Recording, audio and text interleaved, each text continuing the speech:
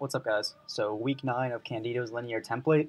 Today I had 220 for 5 sets of 4 on the squat. So this is the second set, and it's the only set of these sets of 4 that I ended up recording. But they all went decently well.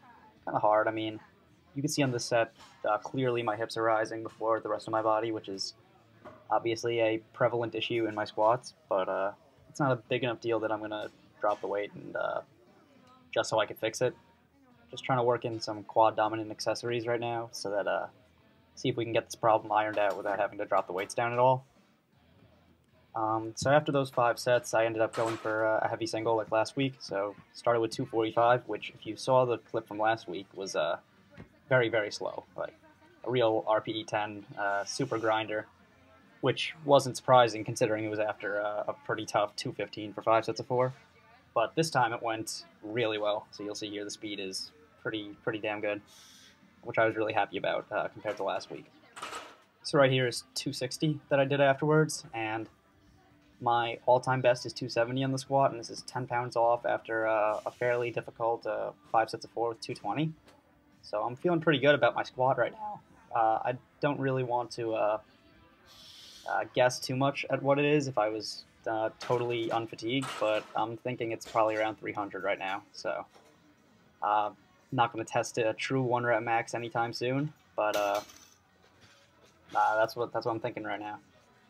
Follow this up with some conventional deadlifts. Still no sumo. The hip's still bothering me a little bit. I might do a little bit of high rep sumo with light weights on the control days this week, but not a guarantee. I don't know if you could tell from this, but I'm wearing my Olympic shoes. I know that most people will say that it's inefficient and you should stick with the flat shoes, but I found it really helped me get into a better position to start with and keep my lower back a little more neutral. And I'm never really going to compete with conventional as my stance, so all in all, I don't think it's really that big of a deal that I'm using them.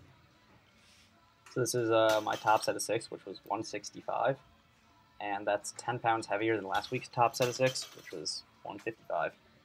So conventional's feeling okay. Still not feeling particularly strong with it, but good.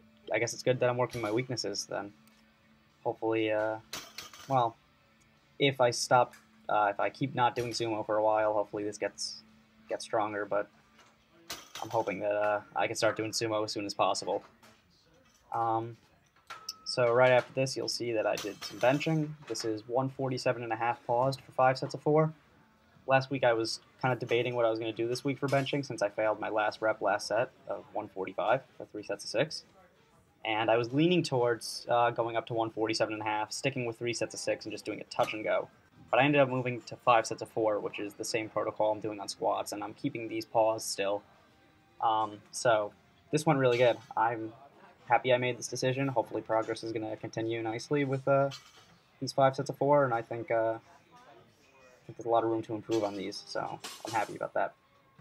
After that, I followed it up with a heavy single similar to what I was doing on squats, and I ended up going for 167.5 pounds, which is a 7.5 pound PR. And this is after a somewhat difficult 5 sets of 4, and that moved pretty quick, so I was really, really happy with that. Hopefully I go for something a little fresher soon, and we'll see what happens. So here's 90 for a set of 4 on overhead press. I did 2 sets, so I've moved on to 2 sets of 4 on overhead press. I guess the trend here is I'm doing lots of sets of 4, and I'm really liking it, so hope you enjoyed, and I'll see you in the next video.